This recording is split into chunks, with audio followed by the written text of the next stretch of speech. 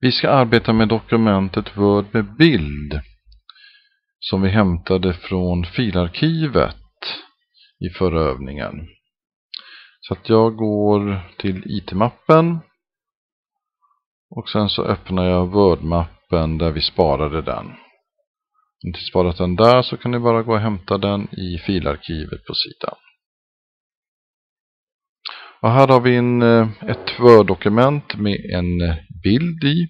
Och när jag ser när jag försöker flytta den så går det inget bra.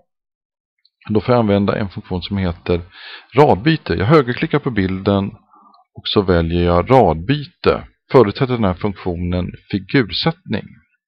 Här kan jag välja olika alternativ. Och om jag väljer till exempel genom så kan jag då hålla vänster musknapp nedtryckt och så drar jag bilden. Och så går det ganska bra. Då lägger sig bilden genom texten.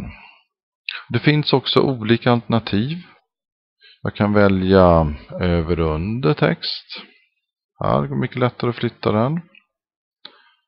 Och jag kan välja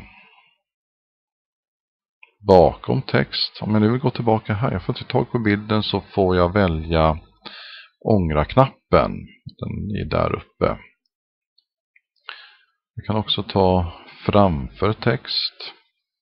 Så att man kan hålla på och göra massa olika saker. Så pröva och gör lite olika saker med bilden så att ni är ändå bekanta med funktionen. Sen efteråt så kan ni spara den som test i Word-mappen. Lycka till!